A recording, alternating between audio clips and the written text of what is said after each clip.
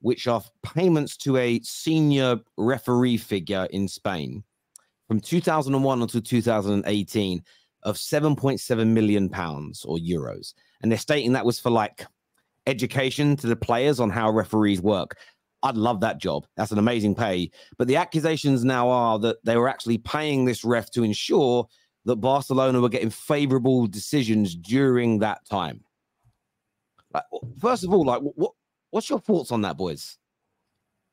Let Steve go first on this one, because I'm gonna go a lot deeper. I'll be honest. I ain't got a clue. I don't know the ins and outs. There's no point in us coming on here and speculating about what's going to happen to Barcelona, because people have been speculating, and that's the word, speculating, for 12 months now about what's going to happen to Man City. Nobody's got any evidence. We're just football fans that talk on YouTube. I haven't seen the evidence. Nobody's seen the evidence. So for me to come on here and say, oh, this and that, I'd just be a hypocrite, because people do that to my club all the time. And I say to them, listen, are you a solicitor? Because if you are, show me the evidence, because I want to see it. But so I ain't going to come on here and say Barcelona. All I can say is if they're found guilty of what that looks like, then they're going to be in trouble. And that's the same with any football club. Yeah. But listen, these newspapers and that, rival clubs, especially Real Madrid and Barcelona, got a lot of control in the media. So Real Madrid will be up to something here. They'll be involved in this somewhere, getting these stories out, 1,000,000%. And then don't expect enough story not to break about Real Madrid, because that will happen. And as you see now in England, Chelsea, they've been fined 10 mil because they didn't quite comply. Man United have been fined. They didn't comply. A couple of other clubs are struggling to comply. So, I mean, it's very easy these days to fall into a trap where we all talk about the guilty straight away, because that's not what we're here. We don't know the facts. It's wrong for us to do it. People did it with Mason Greenwood. People did it with Benjamin Mendy. You know what I mean? Things like that. It's like a witch hunt, innit? But listen, it is what it is. I mean, I like to talk football. I don't know anything about Barcelona. I've seen it today. And if they're guilty of what they said, they're in serious, serious trouble. I don't see, if they've paid that amount of money, I can't see how that can be hidden. You know what I mean? So that's going to definitely come out. But we've seen it with Spanish clubs before. Money being written off. Training gowns being sold off for massive amounts that ain't worth that, just to get them out of financial holes and that. And then their presidents throwing stones at the Premier League, like the Premier League is the big bad league in the world, just because they can't compete. So I think it's a lot of mind games at the top, and I don't know. I'll be interested to see how it goes. I understand that. What I would say is a little different about this situation is that they're going to like national courts and they've been charged. And as far as I'm aware, through reading the articles today, like in most court cases, you only get charged when the prosecution has evidence of wrongdoing. Now, you get your day in court to defend yourself. So it's very interesting. But I get where you're coming from. None of us, because it hasn't come out in court yet, know the ins and outs. We haven't seen a defense. Sam, I asked this. I put this out on Twitter today because I think this is a football element that I think is what really impacts us. Pep Guardiola, 15 years as the manager, 12 of those seasons are now currently under scrutiny in some way, shape, or form. Not due to him. There's no accusation that Pep Guardiola himself has broken any rules, committed bribery, any corruption, any match fixing, financial doping. And I want to make that very, very clear. But if Barcelona are found guilty of match fixing, etc., over the last 2 decades, if City were also to be found guilty of financial doping, even in the early days to build this foundation, do you think this damages Pep Guardiola's legacy in terms of the 29 trophies, the trebles, the three-peats that he has won in those 12 or 15 years as a manager? Do you think it damages his legacy at all if there's a guilty verdict for either of these teams? I mean, with this beard I currently have, I'm looking like, you know, the Arab Fidel Castro. So I have to speak for the people currently. So for the people of football, this is madness. First of all, first and foremost, this is crazy. From the Barcelona thing, the whole match fixing scandal. We saw what happened with Juve as well. They got their title stripped to them. They got relegated to the second division. It happened. You know, when I was quite young when it happened. I was about 10, 11 years old, and Juventus got relegated to the Serie B. That title was stripped to them. So when it comes to stuff like that, these things have happened in football before, and it's happened globally across the sport. It's not something that's a one-off. These things do happen in football. Now, as when it comes to Pep's legacy, I think definitely it affects Pep's legacy, even though he wasn't involved in it personally. He still was the manager of said team who were involved in these things. So of course it affects him 100%. And the reality is, look, with the City situation, with the Barcelona situation, I mean, with Bayern Munich, like us three could manage Bayern, we'd still win the league. We saw last season, like what happened. They changed manager mid-season and still ended up winning that league. So that league's been a joke since Klopp left it. So for me, like, I'm not shocked whatsoever that you do well in Germany. But when it comes to Manchester City, when it comes to Barcelona, those are two different topics. I mean, we remember there is no. I'm not gonna start a controversy, but we all.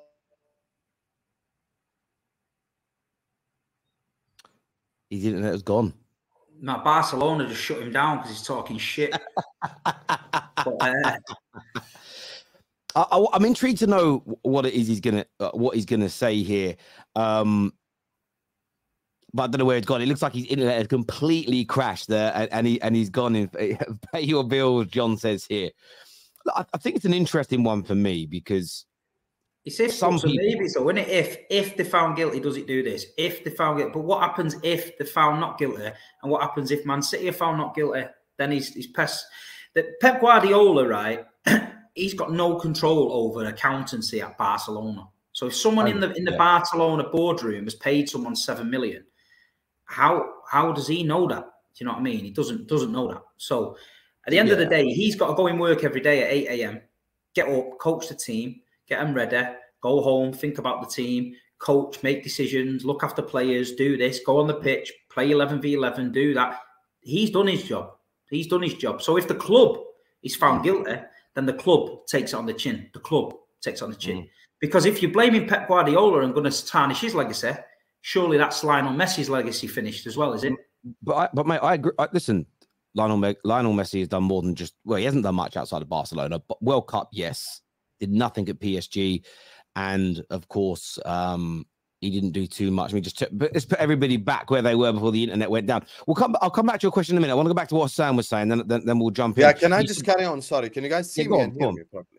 Yeah, we all remember the infamous Barcelona-Chelsea game as well in 08-09, where it was like the infamous Drogba clip of, it's a disgrace. And with the City thing, look, we all know, even when me and Steve had the conversation last time, as soon as he admitted City hit the jackpot, that's it, I won the debate. So for me, I look at this situation. How did you win the debate? 100%. City won the jackpot. You came on talking about Steve, Man City. Let's not open up that debate again. No, listen.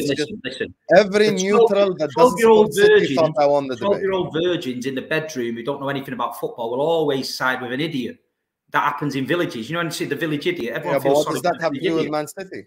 Because you're an idiot. So at the end of the day, if you want to go on and talk shit, then so the people that talk shit will always be drawn to the village idiot, innit? So at the end of the day, I'm so happy you've insulted me personally. That doesn't change the fact that your club is built on money. You come out with no history, no foundation, no nothing. It's just built on money. Come out with nonsense, you get It could have been Spurs, it could have been Newcastle, it could have been Everton. It wasn't. It was us. Why do you think 3/4 of the league want you to win the league? Why do you think everyone wants you to win the league? It was us. Why do you think everyone wants you to win the league? Because it doesn't matter. We won the treble. The next day we don't give a fuck. So let me just carry on. Anyway, when it comes to Pep Guardiola, I'll never insult Steve personally, but you can insult me all you want. I don't care. So when it comes, it's not my fault. It's not my fault. I'm not Sheikh Mansour, you don't have to be mad at me. So when it comes to Manchester City and what Pep Guardiola has done over there, I mean, look, they have built something around Pep Guardiola. Like, we've already given City credit many times for being well run and the decisions that they've made around Pep, because not all signings have been expensive, but they have spent the second most or the most money in the league, I believe, in the last 10 years. I think alongside Man United it is. I think it's either 1 and 2, like whichever. So they have spent a whole lot of money. And look, when it comes to Pep Guardiola, we already know how City spent money at the start. We already know how they built their foundation. to get to the levels of the Uniteds and the Liverpools and the Arsenals and etc. The start was the problem. So you know, you can claim sustainability now, but if you started based on fraudulence, then it doesn't matter. Your foundation. You got evidence of that, yeah. You got evidence of that. Yes. You go on, and where's the evidence? My intellect. Well, my common sense. You've just shown your intellect. You've just shown your intellect, because there's people out there who've been in courtrooms and not seen the evidence, but you, Hussam, has got evidence. Yes, yes, of course. We all have evidence. Remember the money you spent at the start? It's not sold because your greatest ever Liverpool team will always be remembered to finish second to Pep Guardiola. He loves deflecting. He'd make it about Liverpool again. So what do you want to talk about Liverpool? Hold on a minute. I'm not allowed to talk about your team, but you can talk about my team. Is that what we're saying? No, but see, this is your problem. You're insulting me. You're making it a me versus you thing when we're just talking about City. Just respond when it comes to Man City. So at the start, the Robinho, the Joe, the Benjani, when you were spending money back then, you're going to act like that was how much money City made? Was that City's yearly revenue? FFP wasn't around then, mate, so we could spend what we want. Exactly. So what did I say? So you've just proven my point. When you buy a business, if you buy a business and you're 8th, 9th in the league and you want to get to the top, you've got to spend money, mate, because we were a shit show. Okay, so we agree then. So your foundation was what? Built on money. So why are you angry then? Everybody's foundation's built on money. Anyone that wants to get to the top is built on money. No, it's not. No, it's not. All right, but you just sound a bit jealous and a bit, you know, salty because, you know, your greatest Liverpool team will always be remembered to come in second to this Man City team. My greatest Liverpool team done more than your greatest City team. I don't know what did they? Why? What did you do? What did you do? What did your Liverpool dominated Europe and England? Late 70s, early 80s. You weren't even born, you clown. What are you talking about? Didn't you say greatest Liverpool team? Yeah, that you've seen. Let's talk about what we've seen with our eyes. I have to see it in order for it to be the greatest Liverpool team. Do you want me to start talking about the 1903 team that won the FA Cup 64 years before you? Talk about it. I don't mind. No, because I'm not that sad. This is what I'm saying. This is the level of conversation we're bringing it to. History. I'm a real football fan, mate. I watch it with my eyes. I go home away. I don't talk about things that happen that I wasn't born about. I don't bring that shit up. I talk about now. Mailbox doesn't print money. You want to talk about Manchester City now? I'm talking about it. But then when you mention Liverpool, you're not allowed to talk about Liverpool. It's all, you know what I mean? I never said you're not allowed to talk about Liverpool. I never said that. I never said you're not. First of all, let's get something straight here. You're the one that's insulting me. I haven't said a single bad word to you right now, and my tongue is a lot worse than yours. So if I start insulting you, it gets a lot worse. That's number one. Number two, in my inbox every day. Number two, people like you, clowns. Terry started the show by asking about Man City. If Terry started by talking about Liverpool and Spurs, and he asked you, I'm not going to go like, so when it comes to Manchester City, yeah, but the topic's City and Pep and the corruption. So what the fuck you want me to talk about? Tottenham Hotspur? Like, what am I supposed to talk about? You're talking about Manchester City. I'm answering the question I get. No evidence. You've got no evidence. Okay. You literally agreed with what I said. So I don't understand the problem here. When you were first bought, did you not spend the shitload of money to get to the top? Yeah, but it was allowed because you was allowed to because there was no FFP. I understand that, Steve, but that's not the point. But did you spend that money? Right. Did you spend it? So what's your point then? Okay, so you spent the money, and then when FFP was in place, you continued spending money at that level. And now, like, for example, just recently, the COVID season, when COVID happened, City apparently made more revenues than Barcelona, than Real Madrid, than Manchester United around the globe. And I'm supposed to believe that that's not fishy, that's not crazy. Like, I have every right to think that Man City's the money is insane. You can believe what you want, but until you prove it, it's all pie in the sky, isn't it? Okay, let me just say something. Man United have been above and beyond commercially every single Premier League club for the last 30 years because they started this before anyone else. So they started to globalize their brand before anyone else. When it comes to Manchester United has made less revenue than Manchester City. Yeah. Global revenue, commercial revenue, which it just doesn't like the clubs that are supposed to make more money than Man United are Barcelona, are Real Madrid. You know, Liverpool on a good year, like if we get to the final of the Champions League or something. But when it comes to City are not making them global revenues. And we saw it this summer when you went to Japan. There were 5 people in the stadium. And I'm supposed to believe you made more commercial revenue. Come on, man. Terry, listen, I'm all for talking, right, to anyone. But he's a knobhead. And that's it. Simple as that. You're a clown. If you show me a video now where there's 5 people in the stadium, and I'll show you one when there was 50, 60,000. Don't try and troll me, mate. I go week in, week out. I know my football club. You can sit there and make shit up all you want. But I'm telling you, listen, you can make shit up all you want. But I've got better things to do in time and listen to you talking shit, about mate. The Etihad. I said Japan. Yeah, and I said, yeah, you didn't at all, because I worked for City when on the live streams in Tokyo, mate. I worked for them. I was live in the stadium, in the studio, and there was 60, 70,000 there. So don't talk shit to me, because I seen it with my own eyes. That is why I call it out. If you've got a valid fact, then I'll listen to it. If you've got a good point and evidence, then I'll listen to it. But don't make things up to it. Comments, because the comments are saying, go and cook him, Sam. You're just telling lies, mate. I'm not interested in lies. I'm not reading guys, let me just jump in a second, because I want to go back to the original question, which was around, if these things are to be true, what could this do to Pep Guardiola? And Steve and I obviously were talking about when your internet went down. And look, again, if they're both clubs are proven to be innocent and there's no wrongdoing, then they're innocent and there's nothing to talk about. I feel a bit sorry for Pep in this scenario. I feel a bit sorry for him that both clubs have clearly been doing something that has got, whether it be journalists, whether it be the police in Barcelona's case, of course, their FAs, UEFA, all involved in looking at them. It's a shame for him, because if either club are found guilty, it will damage his legacy. And I've seen people in the comments, there was a super chat that came through here that said, you can't strip fans of their memories. Pep's the GOAT. I hear that. And I'm not sitting here and saying you shouldn't remember those great days. But from Pep's point of view, if we just remove City, because City fans will be emotive about it, if he finds out that in the La Ligas he won, just think about Pep, who I think is an honourable man. If he finds out, like with the rest of us, that they were paying referees to ensure they won games, Pep will hand these medals back. Pep won't want medals that he didn't deserve to win. And what about Messi? What about Messi? No, I agree. Listen, if it turns out Barca have done this, the Messi-Ronaldo debate takes an almighty turn in another direction, because I went and looked earlier, because I just went to look at this, and I thought this was such an interesting case, and I wrote the numbers down here.